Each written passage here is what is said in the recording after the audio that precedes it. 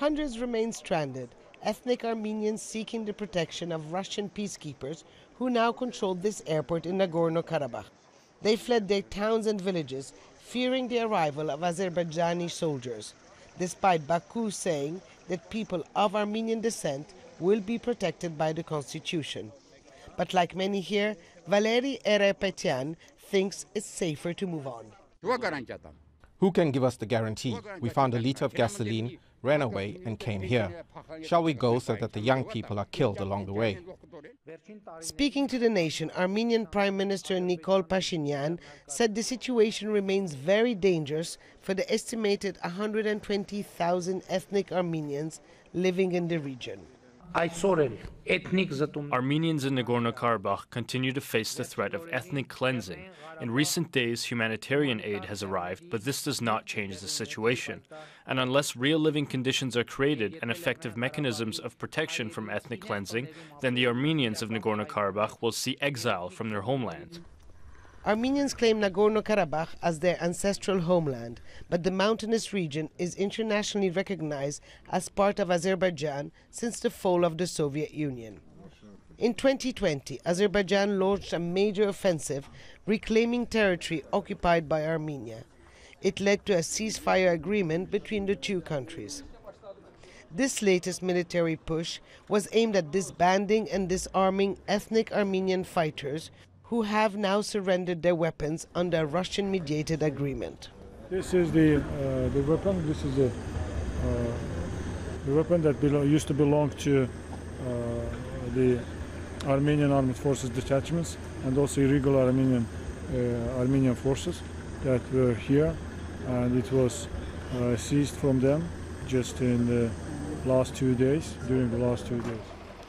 But as Azerbaijan tightens its grip on Nagorno-Karabakh, international concern is mounting about the plight of civilians.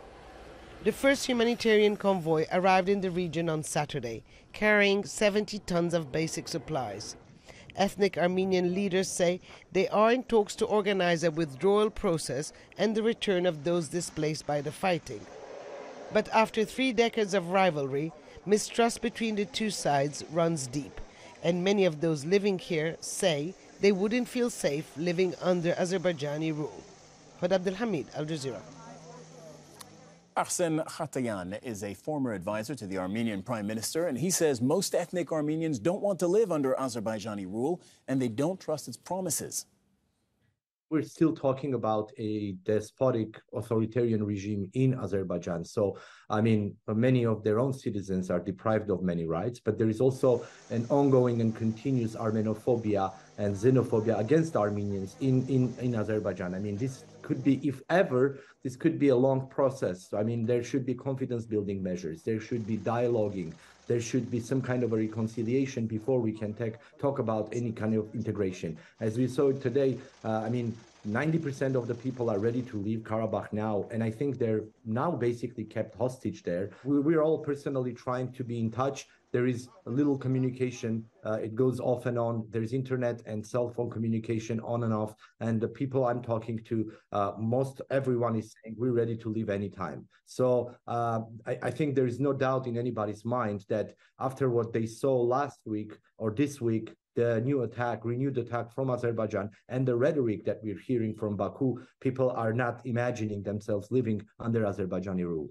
Obviously, people don't want their compatriots to lose their homes and their ancestral lands. But I don't think we're left with any other chance. I mean, if these people are under an imminent threat, life threat, I don't think anybody has any choice. There is no trust in the judicial system. There is no control over how and what is going to be the cases that could be fabricated against the people they simply don't like. So there is little trust on how the Azerbaijani judiciary is going to try Armenians, and they're going to pick and choose. It's going to become a witch hunt. At least that's what we're seeing from the Armenian side.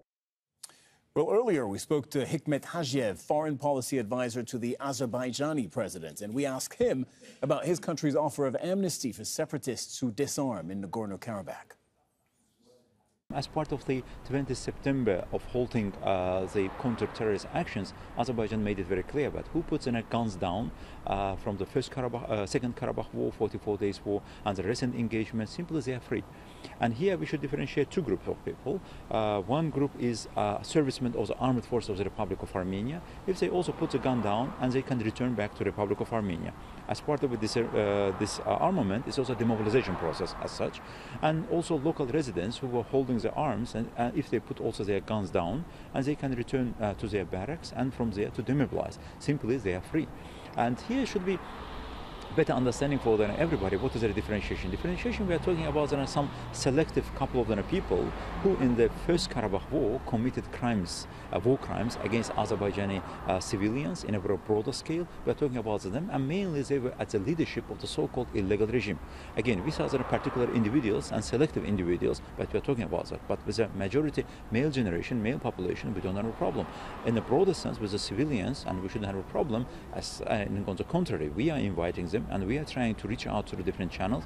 I would also really commend the very first fact that the direct engagement of Central Azerbaijani government invited representatives of Armenian residents of Karabakh to have a direct communication on the broad agenda of the issues, including the political reintegration model, social economic issues, and they asked on certain issues, and Central government of Azerbaijan immediately reacted and will continue to do so, and then more intensive meetings are coming forward as well to meet all of these immediate requirements.